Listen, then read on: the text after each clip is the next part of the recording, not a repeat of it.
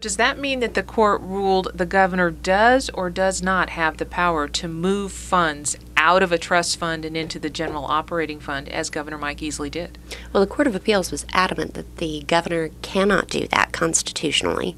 So the Court of Appeals ruled for my clients, ruled for the plaintiffs, saying the Court of Appeal, or saying that the governor does not have the authority to transfer money from the Highway Trust Fund to the general fund just to cover ordinary expenditures from the general fund. So it sounds like a victory for your organization on behalf of your clients. Absolutely, and more importantly, a victory for all of North Carolina.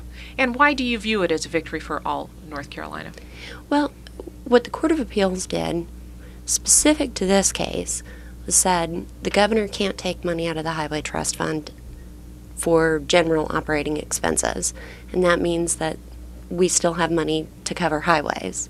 But on a broader, more macro sense, what the Court of Appeals decision did is it said that the governor can only escrow money. That is to say, the governor can halt spending, but can't grab money from different pots to try to cover the general fund appropriations.